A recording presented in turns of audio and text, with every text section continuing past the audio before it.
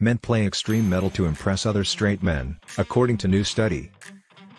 While it's long been assumed that male guitarists pick up the instrument primarily to attract mates, a new study suggests that there may be another motivation at work for those who flock to extreme metal genres. According to the study, titled Extreme Metal Guitar Skill, a case of male-male status seeking, mate attraction, or byproduct? Male guitarists in extreme metal genres may be using their skills to show off to other straight male guitarists.